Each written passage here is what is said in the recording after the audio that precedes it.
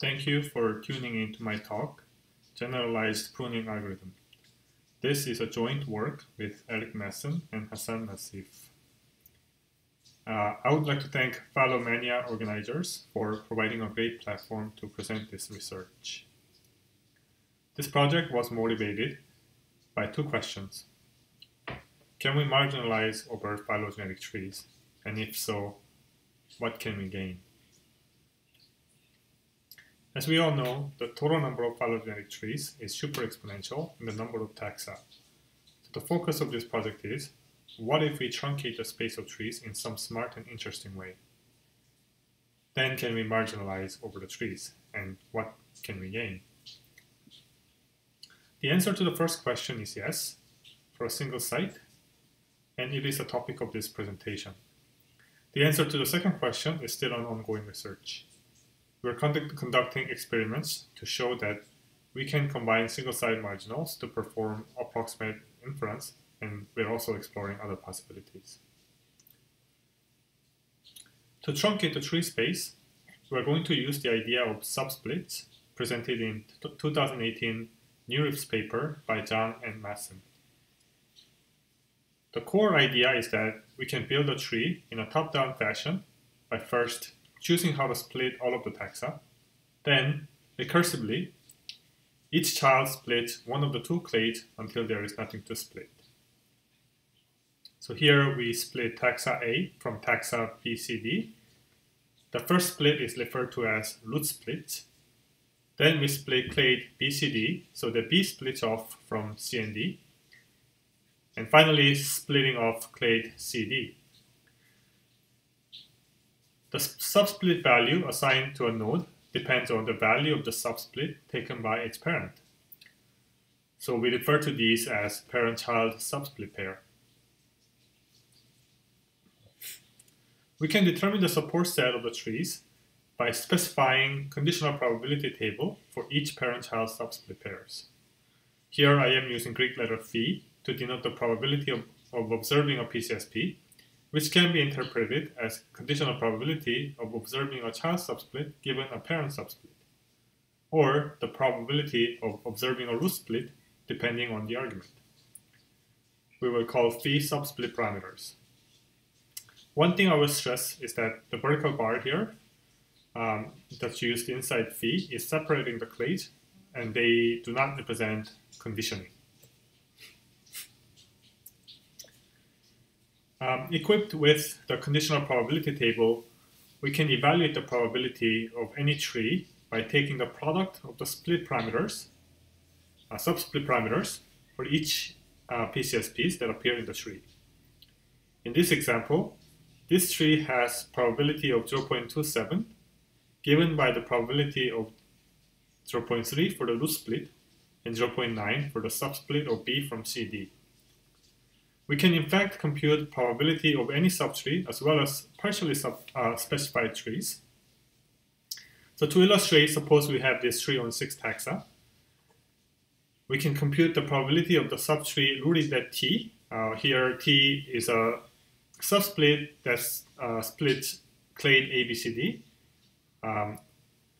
And we express this as a conditional probability with the conditioning given by the value of subsplit T. So this tree here has, the subtree has probability of 0.9. Here we have a partially specified tree where what happens below subsplit T is unspecified. So the probability for this tree is 0.24 and is again given by the product of the subsplit parameters for the PCSPs that appear in this tree. So we have the root split, which splits all of the taxa into ABCD splitting off from EF, and this has probability of 0.8. And then we have subsplit of clade ABCD, and that has probability of 0.3, giving us 0.24 for the probability. Now I'm going to revisit this question of why this truncation is smart and interesting, and I will point to a figure from Zhang and Masson in their follow-up paper published in 2019. So in that paper, they use the subsplit representation to parameterize variational approximation to a true posterior distribution. They do a 10 billion iteration golden run using Mr. Base to use as a ground truth posterior over the trees. So this plot shows a KL divergence between variational approximation and ground truths using BIMCO and RWS, which are two methods for fitting the variational distribution. As a comparison, they ran MCMC for 2 million iterations with 4 chains and 10 runs.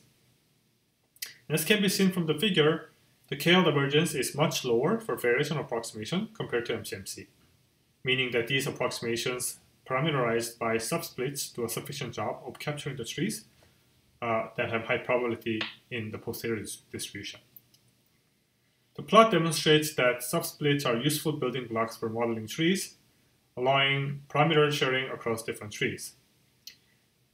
And for one of our experiments with the Ebola virus data on 1,570 sequences had 42,304 PCSPs, and it spanned over 10 to the power of 241 trees.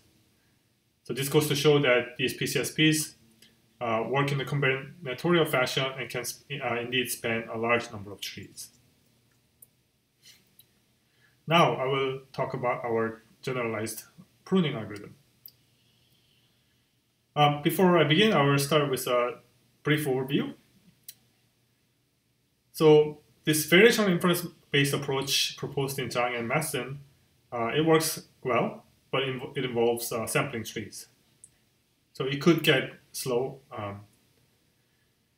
depending on the problem, especially as the number of taxa is large.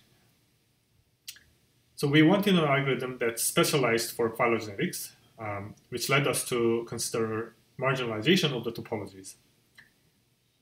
And we also wanted the algorithm to be fast so that we can, say, quickly estimate the branch length parameters, and then using the results of that optimization in estimating the subsplit parameters.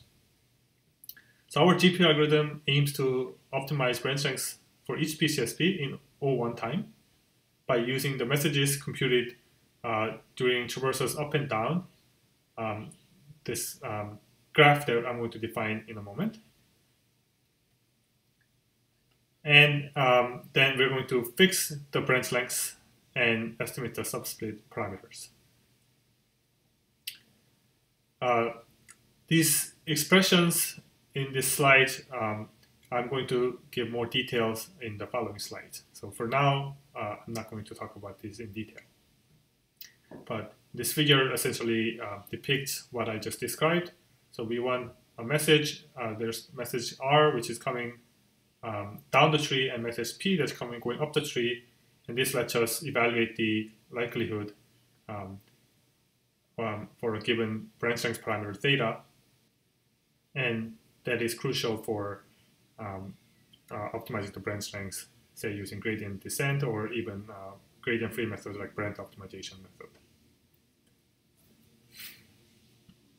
So suppose we're given these three trees from God as the only trees that have non-zero probability for a given sequence data on 4 taxa. And we're going to combine these trees and form a graph with subsplits as nodes. And GPU algorithm basically is performing 2-pass dynamic programming on this subsplit graph.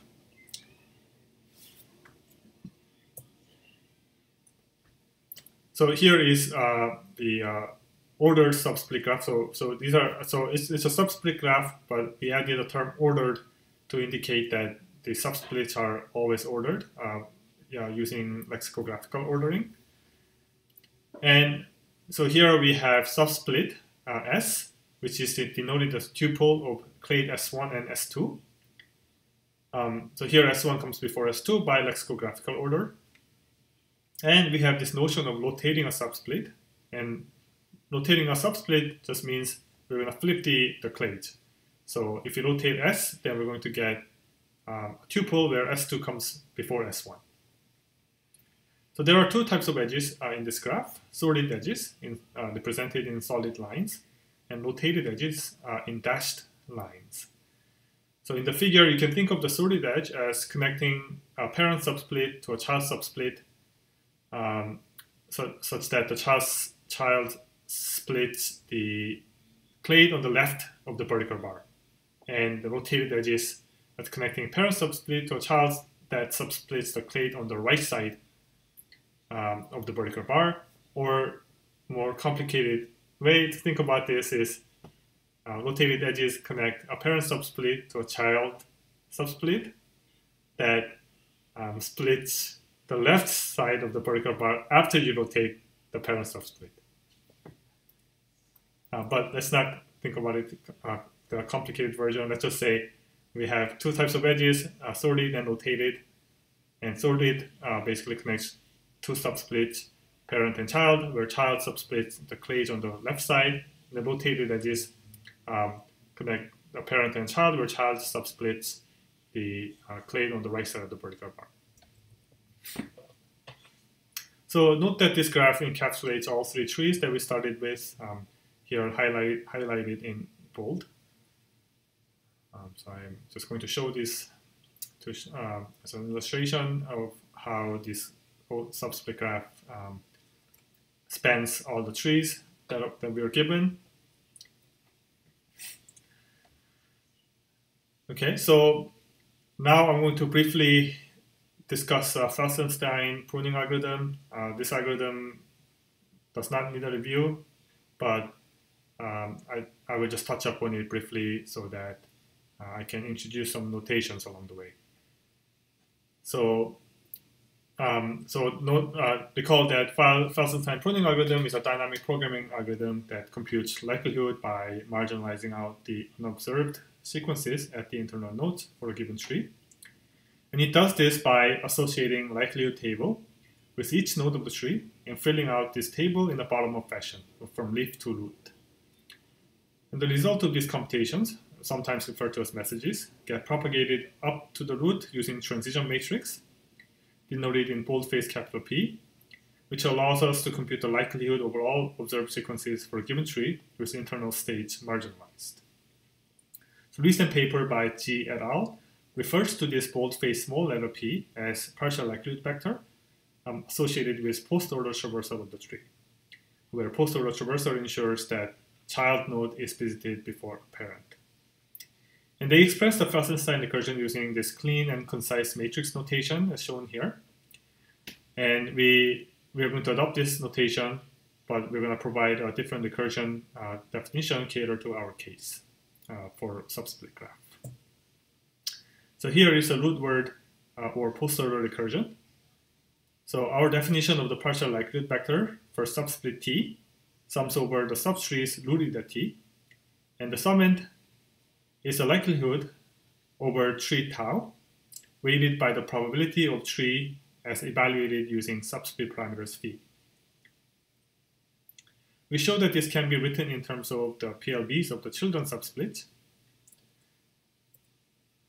So recall here that tilde represents rotated subsplit, and we say S is less than T if S is a child subsplit of T. So we have the P of T, the partial likelihood vector for subsplit T, written as in terms of partial likelihood vectors for children S1 and S2. To show that this result holds, we simply replace the definition of the PLV for the children subsplits S1 and S2, and we end up with the likelihood below as defined in the previous slide here.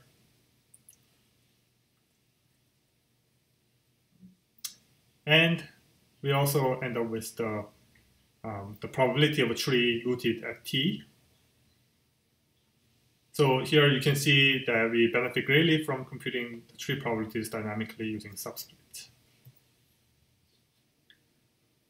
Note that if we have a single tree, then phi is an indicator function, and this recursion collapses to Felsenstein pruning recursion, hence the name generalized pruning algorithm.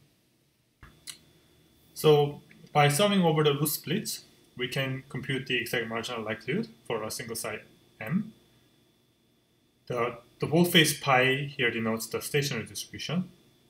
And expanding on the definition of the PLB for S, we get this nice expression for probability of a subtree tau with S as the loose split, multiplied by loose split probability for S, and that gives us the probability of a tree tau. And we also get this vector product of stationary distribution with the likelihood of observed sequences below S, represented by boldface small p tau S. And this yields the likelihood of the observed sequences over all taxa. And this concludes the post-order or root word pass of the generalized pruning algorithm. Now I'm going to briefly describe the pre-order pass of version of the two-pass algorithm. So to that end, we need a notion of likelihood of the observed sequences above a node, and we again adopt the notation used in G et al. Recall that pre-order traversal ensures that a parent node is visited before its children. So we're going to associate a PLB, we call it RPLB, to each node of a tree, and we will compute them using during a pre-order traversal. These pre-order PLBs store a joint probability of the observed sequences above V and the value of the sequence at node V. But we're going to modify this definition for our purpose. Instead of the value of the sequence at V, we will use the value of its parent, X, to define the joint distribution represented by our RPLB. And also, we do not call these pre-order PLBs because the pre-order traversal on DAGs do not guarantee that a parent node is visited before a child. We're going to work with reverse subsplit graph where we flip the direction of the edges and then perform post-order traversal on this reverse subsplit graph. So we will call these reverse post-order PLBs.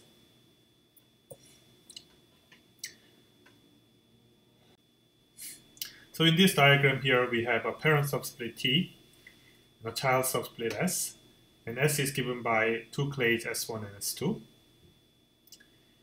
And this notation for notation tau subscript root of S is set of trees that is partially specified on X minus S2, where X denotes the set of all taxa. So our leaf forward recursion on S is defined on this partially unspecified trees. So the sum end in the leaf forward recursion represents the joint likelihood of the observed sequences above S with the value of the sequence at the parent subsplit T, weighted by the partially specified topologies on S. And again, I stress here that we're using this dynamic nature of subsplit towards calculating the tree probability. Note that R is not invariant to each argument. The definition of R S differs from R tilde S. So here we show that an RPLB can be expressed in terms of RPLB of the parent subsplits and PPLBs of the children subsplits. And depending on the argument, we're going to be using children subsplits either from the splits S1, the clade S1, or clade S2. So here we depict this message coming in from the parent subsplits T into S in this blue arrow, coming down from T to S, and the message from child subsplits W that comes up to S.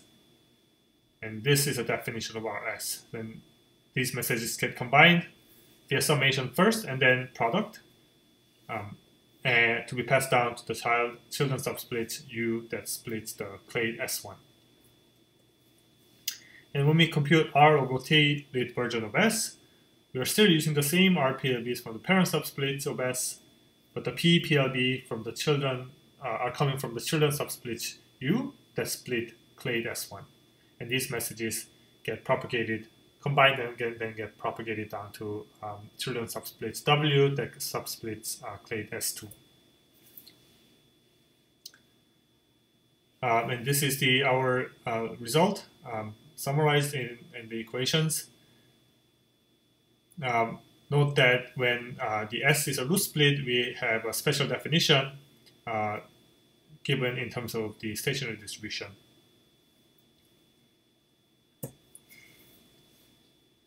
So essentially what this means is that we perform two passes over the subsplit graph.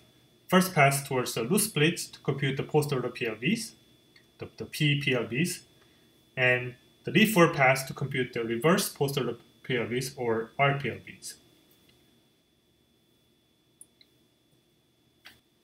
So now we are back to this slide that I showed earlier. So we can compute per PCSP exact marginal likelihood for each site, where we marginalize over the trees that contain PCSP T to S.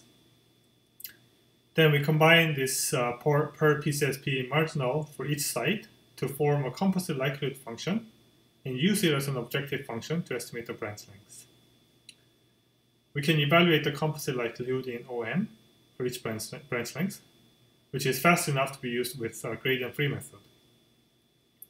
I have not included it as a part of this talk, but we can also compute gradients using the PLBs, which means that we can use gradient-based method to optimize the branch lengths.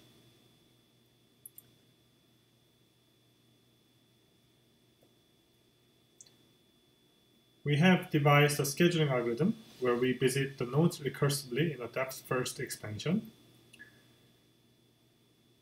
This lets us visit a branch to optimize and to propagate the results up and down the tree so that fresh values are available for the next branch to be optimized. And this optimization step is pretty fast.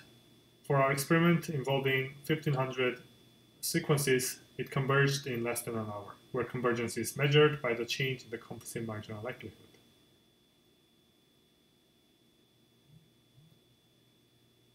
We can now fix the branch length and estimate the subsplit probabilities conditioned on the observed data. We take a Bayesian approach where we initialize the subsplit parameters such that they define uniform distribution over the topologies. Then we can use the per PCSP composite likelihood in place of the exact marginal likelihood to update the subsplit parameters. Note that this approach of fixing the branch length and then exploring the topologies has been shown to be effective in Witten et al. And we are adopting a similar strategy here. We fix the branch length, and then we estimate the uncertainty in the trees via subsplit parameters. I will point out that ignoring this dependence between the sites may be concerning, but note that composite likelihood methods do have some asymptotic guarantees. So perhaps in the cases where we have large number of sites, this could yield accurate estimates. But I do admit that use of composite likelihood is subject to further experimental validation. We have tried this idea out on DS7 dataset and found that subsplit probability estimates compare favorably to the results obtained using the method proposed in Zhang and Masson in their NewLibs paper in 2018. The y-axis here is the estimate of the subsplit parameters obtained using the procedure that I just described, using generalized pruning algorithm. And the x-axis is an estimate obtained using simple average method proposed in Zhang and Masson. And we can see that the two estimates exhibit a linear pattern.